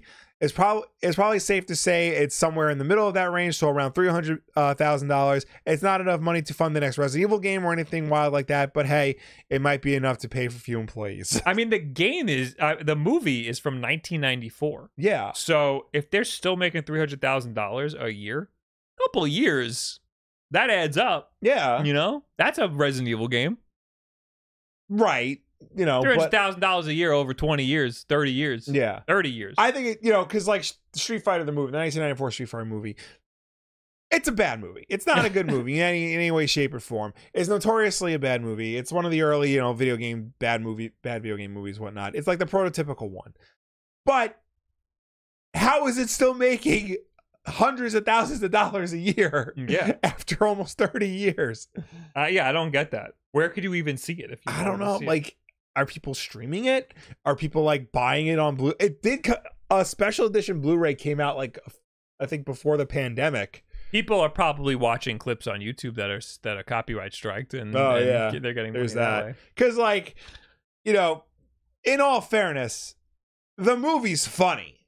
It's not intentionally funny. It just happens to be funny. Yeah. Because you got Jean-Claude Van Damme trying to do an American accent, failing. You got Raul Julia giving an Oscar caliber performance in a movie that doesn't deserve it. Yeah. You can just rent it on YouTube for $4. There you go. Oh, wait, it's on other things. Google Play, Apple TV, but it's all, you got to pay $4. Yeah. And then there's the other Street Fighter movie, Legend of Chun-Li, or yeah. whatever. Heard that was not good. Yeah, that was tried to be like a serious take on Street Fighter, and somehow was much worse. Like significantly worse. Limited Run Games announced 20 plus new physical games. Oh god, we're not reading. I'll just speedrun it. Assault Suit, Leonos, Beyond Good and Evil 20th Anniversary Edition, Bubsy in the Perfect Collection, C Smash VRS, Clock Tower Rewind, Cosmic Fantasy Collection 2, Fear Effect, G.I. Joe Wrath of Cobra, the Gex Trilogy, Hitman Blood Money Reprisal, Jay and Silent Bob Chronic Blunt Punch, Lollipop Chainsaw Repopped, Ninja 5-0, Penny's Big Breakaway, Rain World, Rugrats Adventures in Gameland, Shantae Advance Risky's Revolution, Starship Troopers Extermination, Star Wars Dark Forces Remastered, Tomba Special Edition, Tomba 2, Toxic Crusaders, Valis, the Phantasm Soldier Collection 3, and Wolfenstein 2, the new Colossus for the Switch. So, G.I. Joe Wrath of Cobra, that's a new game? Completely new game? That's a completely new game. It's a side-scrolling beat-em-up in the same vein as your Shredder's Revenge or the new Ninja Turtles game that came out. New thing? There's a demo of it on Steam. I didn't like it. Okay. Yeah. You did like it? I didn't like it. You did not like it's slow. It's very sluggish. That So sucks. I'm not into that. Okay. But I mean, you got some cool things in here. You got the Gex trilogy. Yeah, a lot of these I knew, like, are things that we knew about. Yeah, I think. Well, the Wolfenstein 2 is a big deal because that's the Switch version that never got a physical release. Okay. I think Penny's Big Breakaway is the physical version of that is new. Ninja 5-0 I think is new. So this is just games we didn't know were getting physical. Right. Yeah. Rugrats we did. Yeah. Beyond Good and Evil 2 was supposed to be a surprise reveal, but Ubisoft kept screwing that up. And Limited Run Games is finally like, all right, we're doing the physical version of it. Okay. So that's cool. I've never been I like the idea of limited run stuff, but I already got too much shit. I don't need all this stuff. I'm fine with digital now. Yeah. Also, too, like I know Limited Run has had like controversies in the past with like printing on CDRs instead of like actual We factory. talked about it here recently. So a lot of their collected editions aren't really up to snuff. They don't keep games in print. Like they literally just do a limited run and that's it, which drives the value up and like kind of defeats the purpose of keeping games available. Yeah. So okay. But hey, if you want a nice fancy box for Dark Forces, here's your chance. We got $5 from Rihanna, who says probably playing the Street Fighter movie on planes and stuff. Yeah, that's the thing. Like airlines and like even cable companies, like they'll pay a decent amount of money for like old stuff to just air on TV. I was thinking about that because there are a lot of movies on those planes. Yeah. Xbox head implies Tango Gameworks closure may have been due to change of leadership. I was saying that. In an interview on Variety Strictly Business podcast, Matt Booty was asked specifically about the closure of Tango Gameworks and why it took place. Although he didn't name anyone specifically, Booty implied that a change of leadership and staff at Tango may have been one of the reasons for the closure, suggesting that while Hi-Fi Rush was a success, there was no guarantee the remaining setup would have delivered similar success in the future. I wouldn't get into the real nitty-gritty details on what went into the decision, mostly out of respect for the people there, Booty said. just because there was a lot of work that went into delivering Hi-Fi Rush, which was a great game and did well for us, I think the thing to be considered is that for us, it's as much a forward-looking situation as much as it is a looking back at a certain game. There are a lot of things that go into success for a game. What leadership do you have? What creative leadership do you have? Is the team the same? Papa bad. Is the team the same that shipped something successful previously? We have to look at all those things together and ask ourselves, are we set up for success going forward? And while there may have been factors or situations that previously led to success, they may not all still be in a place as you look at what you're doing going forward. Although he didn't specifically state it, Booty's answer appears to at least partially be referring to the departure of Tango founder Shinji Mikami, who left the studio in 2023 to form a new company. Mikami, who directed The Evil Within and oversaw Tango's other games in executive producer role, is best known for his time at Capcom, where he directed the first Resident Evil, its 2002 GameCube remake, and Resident Evil 4, among others. His decision to leave Tango may have had an impact on the studio's value at Microsoft, something Booty appears to imply in his latest explanation. Yeah, my understanding was that Tango Gameworks even existed in the first place because Shinji Mikami was the head of it. Yeah, he founded the studio. Yeah, and then that's why Microsoft was like, we'll give you whatever you want if you're going to make the studio. Yeah. Well, and then he leaves, and then they're like, oh, well, there goes all of the value of the studio. But, like, that's ridiculous, honestly. It is, because he didn't have anything to do with Hi-Fi Rush. I believe he was just the producer. He wasn't, like, the creative director of it. You know, it doesn't make sense because, yeah, he left, but you didn't even give the team a chance to prove itself. You just dissolved it quickly without, any need to, like, actually look at what you have. Yeah, no, I agree. It's not a smart decision. It's a stupid decision. Yeah. But they're business people that are looking at numbers. Yeah. What they should have done was there should have been a Tango Gameworks pitch for a new game, and they should have taken it from there. I think there was. I think they were, like, preparing to pitch another game, and then, like, before they had the chance, Microsoft's like, no. Or maybe they did, dead. and Microsoft was like, that looks bad. I don't want anything to do with that. There were probably opportunities for a new Tango Gameworks game to do pretty good, but we'll never know. Yeah, because they cut that off. All right. Next news, some original devs working on Mario Luigi games. Did we talk about this? No. Nintendo this week announced a brand new Mario Luigi RPG, Mario Luigi Brothership. Like a lot of the company's new releases nowadays, it wasn't ready to reveal the team behind the Switch project, but now we've got a small update on this. Game file, Steven Totilo asked a Nintendo rep who the developer of Brothership is now that Alpha Dream is out of action. And although they wouldn't reveal this information, apparently some of the original developers who worked on the franchise are involved. As noted by VGC, some of the team members who stayed on at Nintendo after Alpha Dream folded include the company's former development manager, Hiroyuki Kabuta, who is now at Monolith Soft, and Mario Luigi director and producer Yoshihiko Mekawa, who recently supervised the Switch version of Super Mario RPG. As for the developer behind the new Mario Luigi game, as for when the developer of the new Mario Luigi game will be revealed, according to the Nintendo rep, fans will just have to wait and see the game credits at release.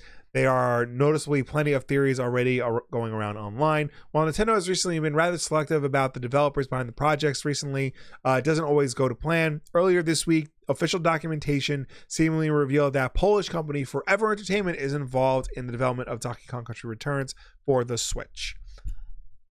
It's very odd that Nintendo doesn't want to tell you who is developing. It's very annoying that Nintendo doesn't credit their developers. Yeah, it's very strange. We had to find out through weird means. Yeah, and even when the games then win awards, Nintendo takes all of the credit and they don't give it to the development company. It's very much they want you to think that like Nintendo just makes these games. Yeah. That like you press a button and you press the Nintendo button and a game comes out. That there aren't like people.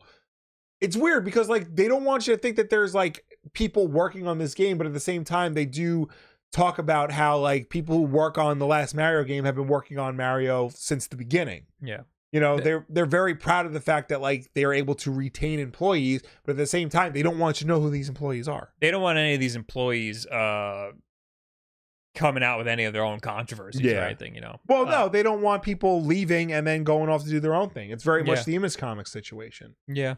No, I could see that. But I'd imagine at Nintendo, they also have a lot of there's a lot of the top people at Nintendo who are working with all of these studios. Yeah. You know, like the studios are doing 90% of the work, but then they're getting notes from the corporate, you know. So I'd imagine they're a lot closer working with studios than other publishers probably would be. But that's good, and I hope that something like that's happening at Microsoft or these other companies that are closing down beloved studios. I hope that they are retaining some of that talent and moving them over to other studios to pick up some of the stuff. Like maybe we could see a Hi-Fi Rush 2 at a different publisher with a lot of the same talent. All right.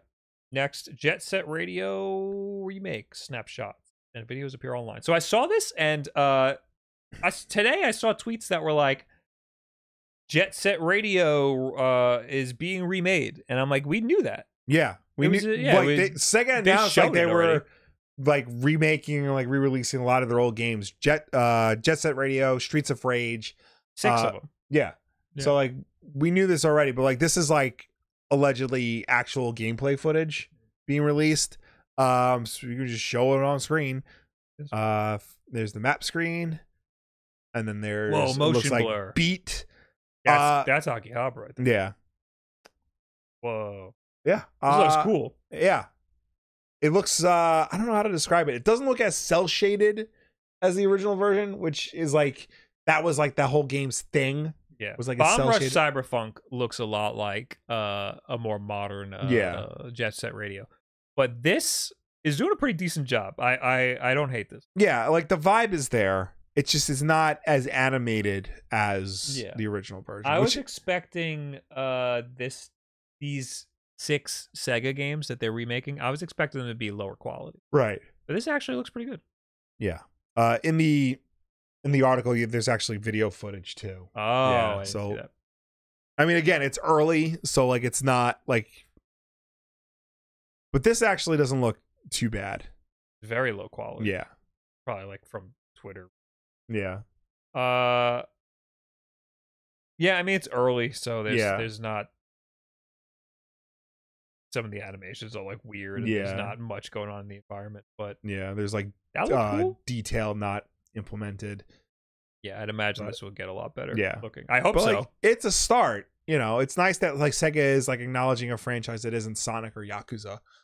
Yeah, no, I'm very happy that they're remaking a lot of their older beloved games. Yeah, and I hope that at least one of them does well. Yeah, for them. Crazy Taxi, Streets of Rage, Golden Axe, and Shinobi were the other games that they announced. Okay. Next up, Twitch streamer just killed off 2 Shadow of the Endtree bosses using mind control.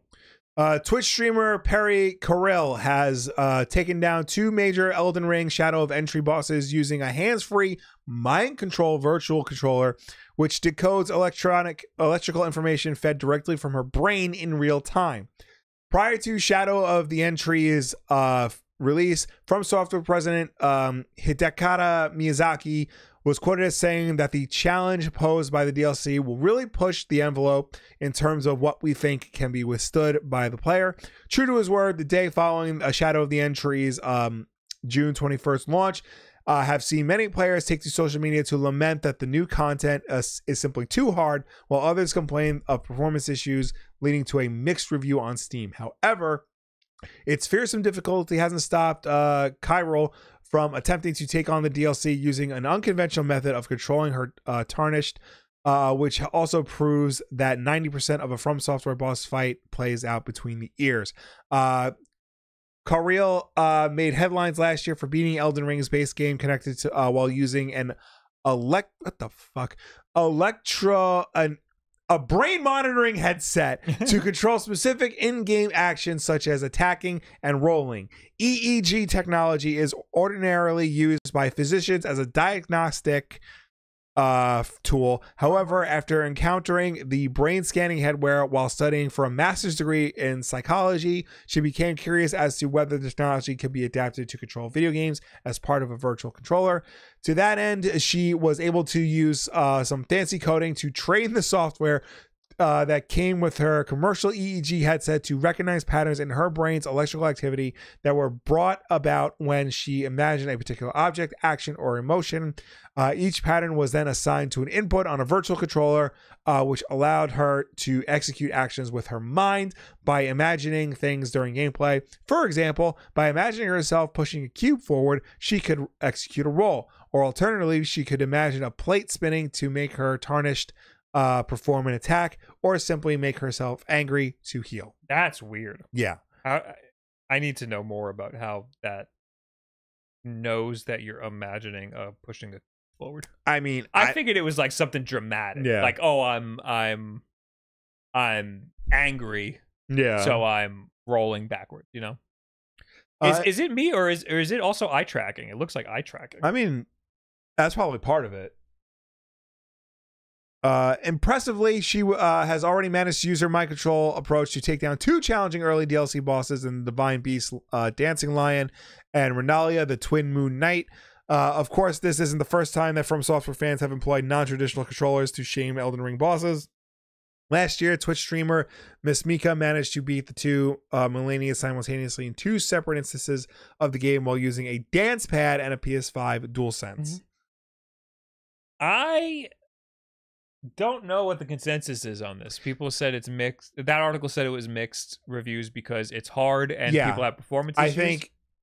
I think people just need to get good. Yeah, honestly, if this person's beating it with their brain, you just suck at the game. But also, I've heard it's hard and it's too easy. And I've heard I haven't heard anything about performance issues. All I've heard is that it's too hard. And it's surprising because it's mostly coming from people who pride themselves on like playing games like this because they're the real gamers. Yeah, what bitches? Yeah, what little seriously, bitch? I've never played happened? this game before in my life. Yeah, neither have I because I know my limits. I've played hard games before. Yeah, you know? Me too. We grew up in the NES era. Yeah. That's the thing. Yeah. Is that these kids these days don't know how hard it could be. Yeah. But you gotta beat the whole game in one sitting. And they purposely make it hard so that you don't return it to Blockbuster. Yeah. So, for real, like, you just gotta suck it up, man. Get good. The game is attack, block, roll. Roll. Yeah. Figure it out, dude. Yeah. Mr. Suspenser, thank you for the subscription. All right. I do want to do a stream one day where I've never played Elden Ring. I played Demon Souls and that one Dark Souls that we did. Dark Souls 1. I didn't play much of them. Right. Not a huge fan of those games. Yeah. But I could see the appeal. I want to just play Melania, whatever her name is. I just want to pick up somebody's save file and just play that part. That's it. Just jump in without knowing anything about the game and see what happens. Anyway, UK Game Store Game is the name of the game store. Yes. Denies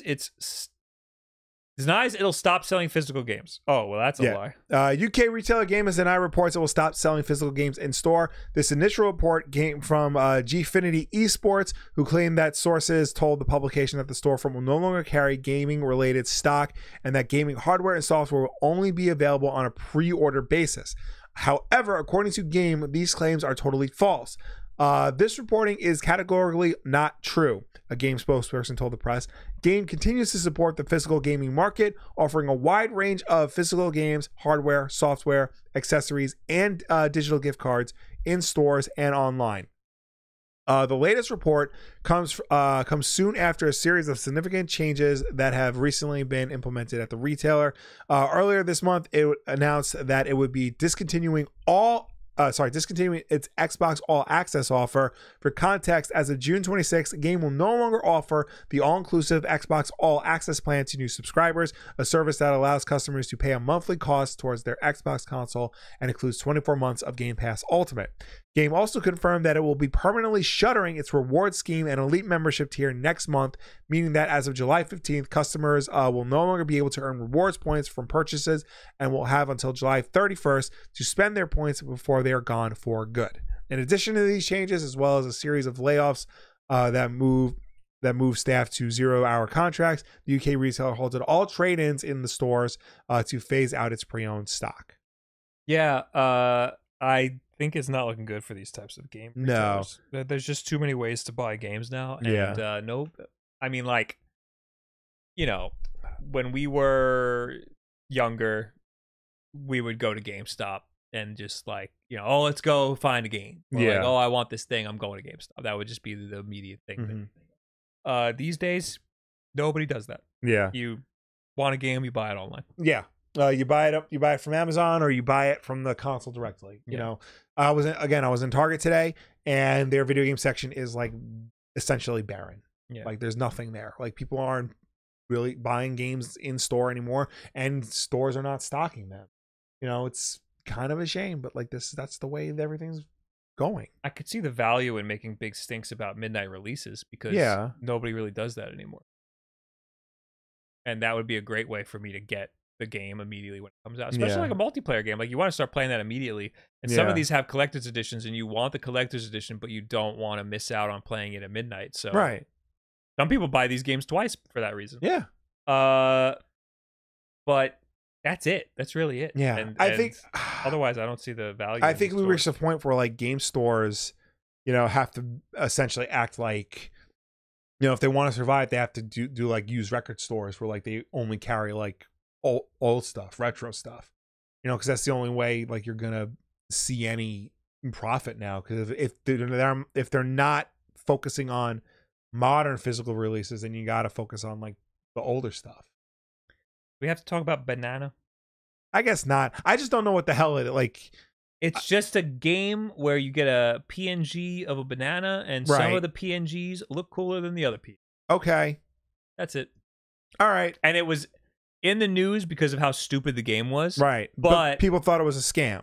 Well, yeah, but it was so dumb that people are now playing it ironically. Okay. And it became pretty popular for how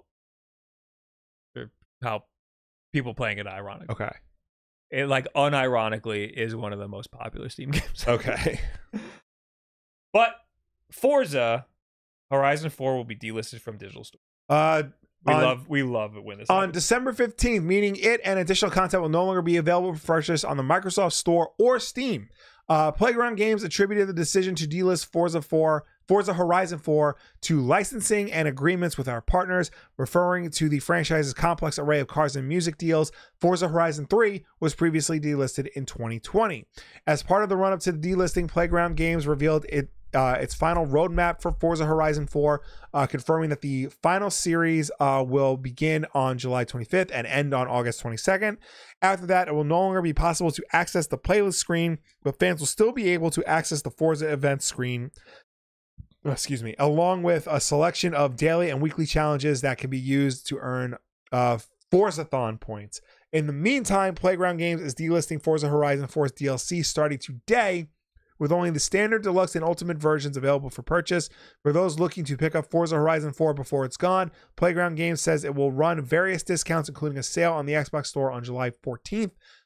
After December 15th, Forza Horizon 4 will be delisted from stores and Game Pass. It will still be available to play and re-download for those who already own it, and online and multiplayer features will remain intact.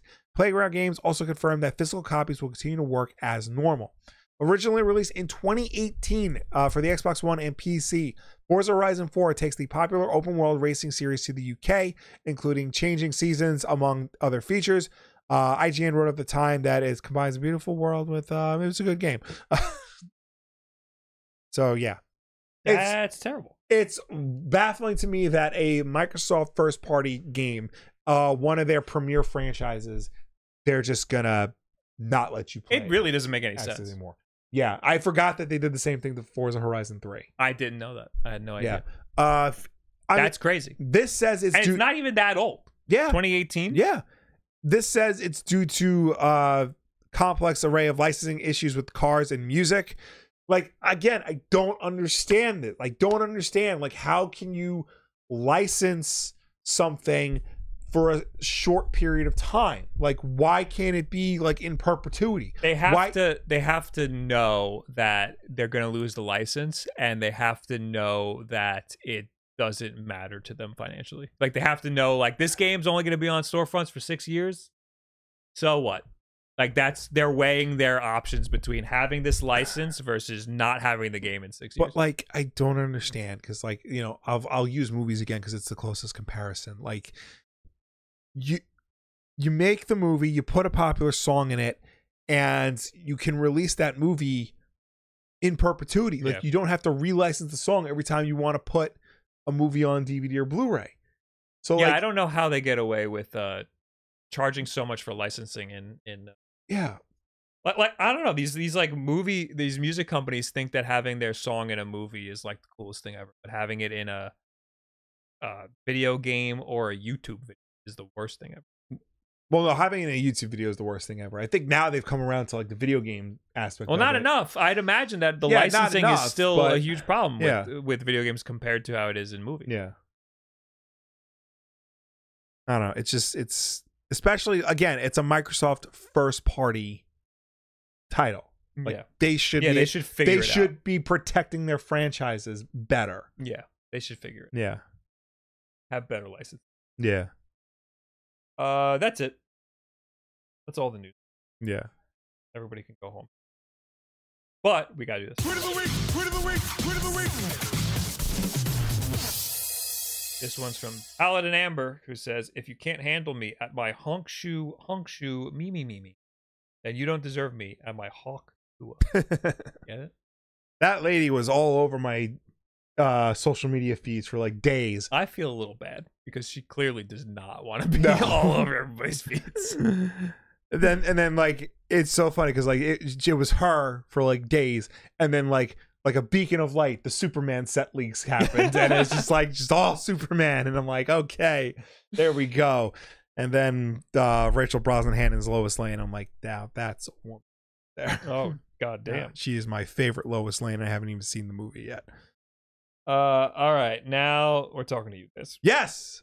Let's start with people who left comments on last week's WULFF DEN Podcast over on the YouTube channel, youtube.com/WULFF DEN Podcast. I know Bob94. That's not true. Says, we need a Mario and Luigi ROM hack where Mario and Luigi are replaced by both of you.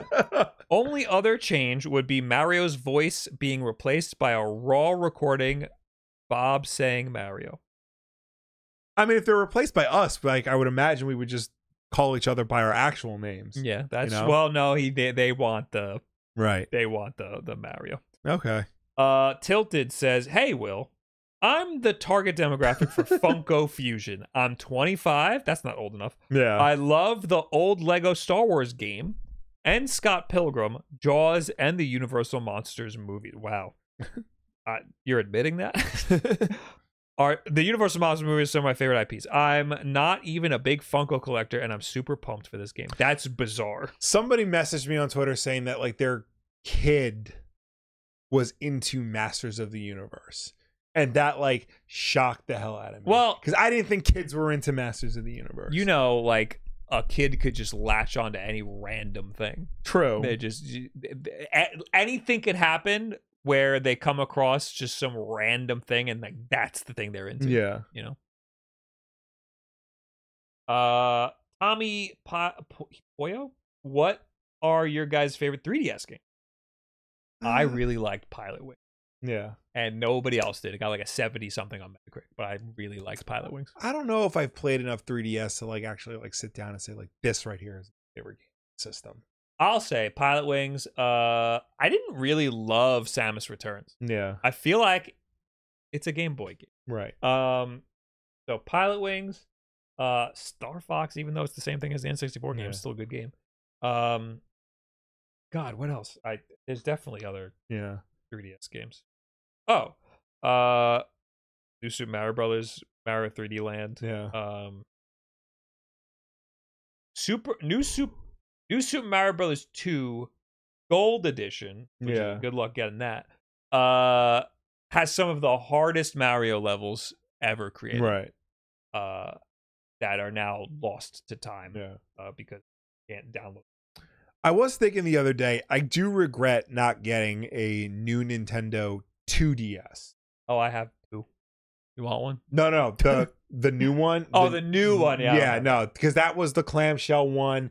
It was basically a new 3DS, but like without the 3D aspect of it. I'm like, that's what I actually wanted. That's what I should have gotten. Yeah, those are cool. And it was cheaper at the time. Now I think it's expensive because they didn't make that much because it was just towards the tail end of the life cycle.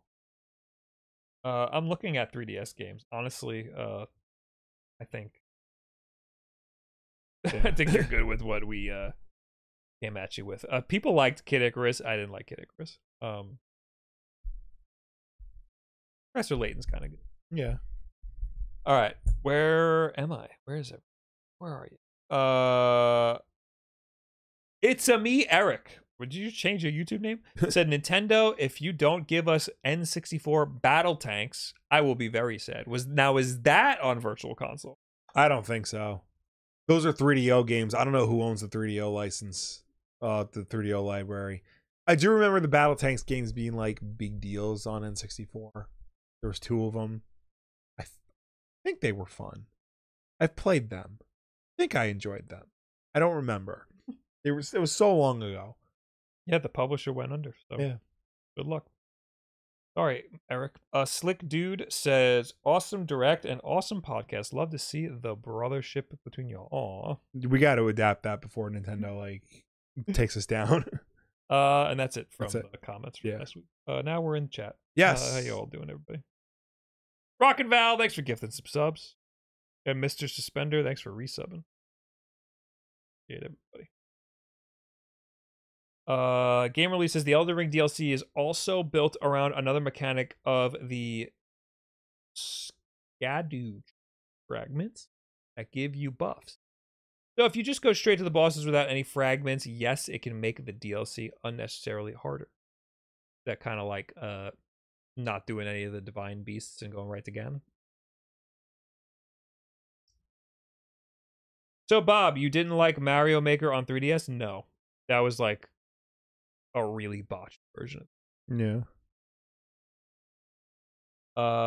Will, with movies, it depends on the contract. One of the Muppets movies in the 80s was made for TV, and the music license was only for TV. So when they put it on VHS, they had to change the music. I know there's cases where movies get delisted but it's only for like a minute, and then they get relisted once the licensing like gets in a figured out. situation like that, you know, same thing happened in Wayne's World. They had to like change the music for the VHS release, but like there are solutions to it. You know, video games, it's like, oh, we can't use this one song. The whole game's got to disappear for all time. Yeah, you know, that sucks, and like that has to change. There needs to be solutions to that. We do nowadays, like it should be okay because most games have like a streaming mode where the licensed song doesn't play. It's like a royalty free song instead, and like you could just do that and like sell that version if you lose the rights to a song. Drunk Oral Gamer would like to hear you guys rank your favorite movies sometime. Love the banter with Oppenheimer earlier. I don't watch enough movies to say what my favorite movies are. Yeah, I've fallen off. Also, I like watch movies once and then so I don't really know how much I would like it if I watch it a second time. I do like to watch movies more than once if I really like the movie. Like I'm trying to get my wife to watch Fury Road because I know she'll like it, but she's just dragging her feet. Will, watch The Boys. I don't think you'll be disappointed. At least you should experience it, good or bad. I mean, I don't think I'll be disappointed either. It's just, again, like I have 2 kids who take forever to go to bed, so like I don't have time to like dedicate to a show. I watched the first episode of The Acolyte. I want to watch more of it, but it's been like a month since I can't imagine liking The Acolyte. I don't think that-that's for me. I mean, well, you just hate Star Wars, and I hate Star Wars. Retro Collects says, Will gives me the feeling of a guy who buys Lego. No, because they're fucking expensive and big, and where you put them. I do like, so if you're in the store, like, and you see like they sell like little baggies for like $5, comes with a minifig and a little tiny vehicle that you can put together. I like those because they're $5 and you can buy a lot and just line your desk with them. So like those are fun. Those are cool. Yeah. Is that it? Did you watch Inside Out? No. I saw the first one. I haven't seen the new one yet.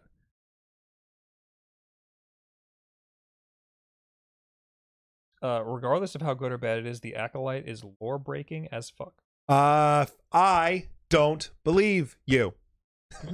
I don't believe you. So far, nothing I've seen that's lore breaking is all that lore breaking.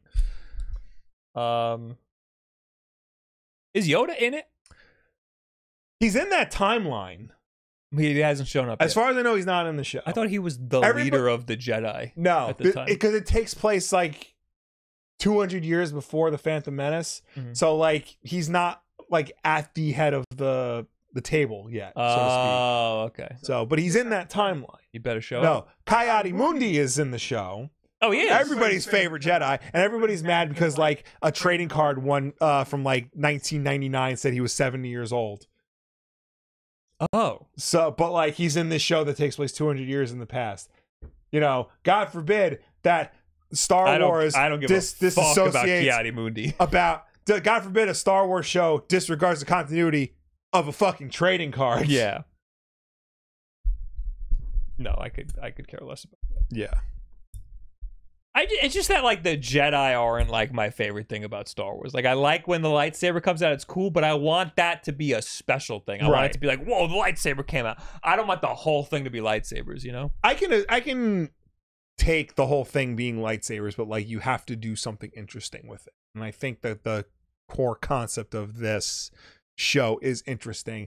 It's not perfect. Like I don't think it's like the best Star Wars thing because it follows the template of like a B grade Netflix show where they over explain everything because they don't think you're actually watching it. They think you're doing something else while you watch it. That'll be me. And it's overlit because they don't think you're watching it on TV. They think you're watching it on a phone. That looks weird. I did notice that it is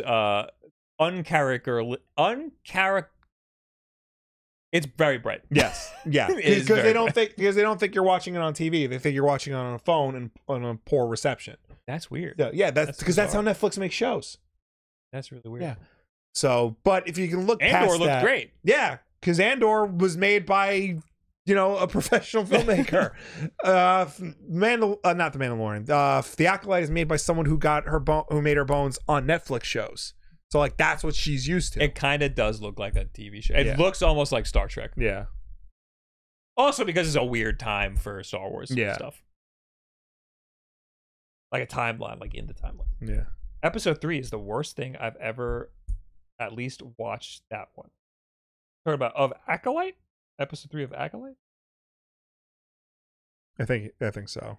As a curiosity, do you think Sonic 06 is worth the $5 it costs now to buy digitally on Xbox 3? You can do that? Oh, but it has to be on Xbox, right? You can't buy it on Xbox Series? Correct. I mean, you might as well because they're closing down the 360 marketplace soon. $5, why not? I still would love to play it. I would mean to do that. I mean to boot up my 360, like set it up and like see what I can have access to before the store closes. They're running sales. Like there are things on sale for like $1 on that store. So. Well, $5 for Sonic 06. Episode 3 was a flashback and the kids were terrible. Oh, there's kids in this show that are bad. Kids are terrible. Kids are bad. I can attest. Kids are bad, period. All right. We're done. Thanks for hanging out. Thank you for tuning in. Thank you for watching us. Thank you for chatting with us. As always, the WULFF DEN Podcast is every Tuesday night at 8 p.m. Eastern, right here on twitch.tv/WULFF DEN and youtube.com/WULFF DEN Podcast. If you can't make the show for any reason at all, we always put it up as an archive version over on our YouTube channel, youtube.com/WULFF DEN Podcast. So you can go and check us out over there on demand whenever you want. But if you prefer to listen to us rather than watch us, you can do that as well. We're also an audio podcast on any and every podcast service such as Apple Podcasts, Spotify, YouTube Podcasts, Audible.com. No matter where you get the show from, folks, please be sure to subscribe, rate, and review us because that helps us with placement on all those respective platforms. We are rating Jackson Scootish. Go say hello in his chat. Tell him he's wrong about his opinions on Perfect Dark. He is I haven't heard a good opinion on Perfect Dark in my whole career on the internet. he just beat a boss, I think, in Elden Ring. Hasn't been playing this game well. Go say hello to Jackson. I'll see you probably on Thursday. Yeah. For something. I don't know what the hell I'm gonna do. And then I'll also see you at 2 Games this weekend. I'll be there shaking hands. I don't know. Only on Saturday, I think. Goodbye. Bye.